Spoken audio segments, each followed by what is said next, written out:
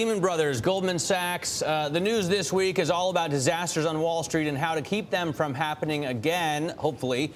Our next guest has a radical blueprint for reform on Wall Street, and he outlines it in his book, Jimmy Stewart Is Dead, Ending the World's Ongoing Financial Plague with Limited Purpose Banking. Boston University economist Laurence Kotlikoff joins us now to talk about it. Before we get into any of it, why the title? What does it have to do with Jimmy Stewart? Well, Jimmy Stewart is this honest banker in this lovely Christmas movie, It's a Wonderful Life. And what we know is that we don't have these honest bankers that we can rely on at the top of these big companies. We have people out for themselves. We've got malfeasance throughout the industry, the rating companies, Congress. You know, it's an interconnected mess. And so we can't trust people to do the right thing, and we can't trust regulators to babysit these people. We need to have a system that's simple and foolproof.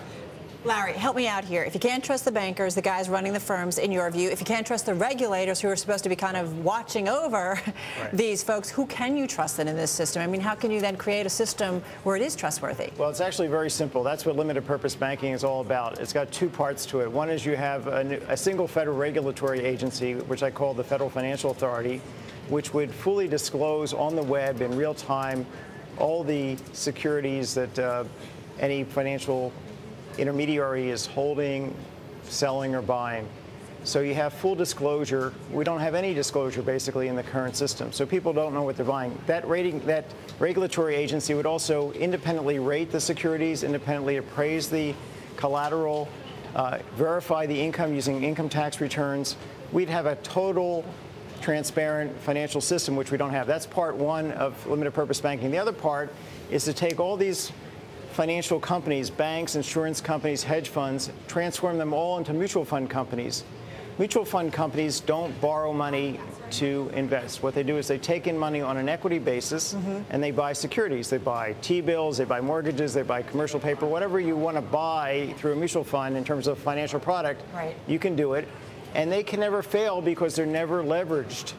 So you have these financial intermediaries. So no more leverage in your view? No more leverage by the intermediaries. Individuals can borrow to buy a house. That's their leverage. Companies can borrow to invest. That's leverage by companies. Hedge funds? Hedge funds cannot.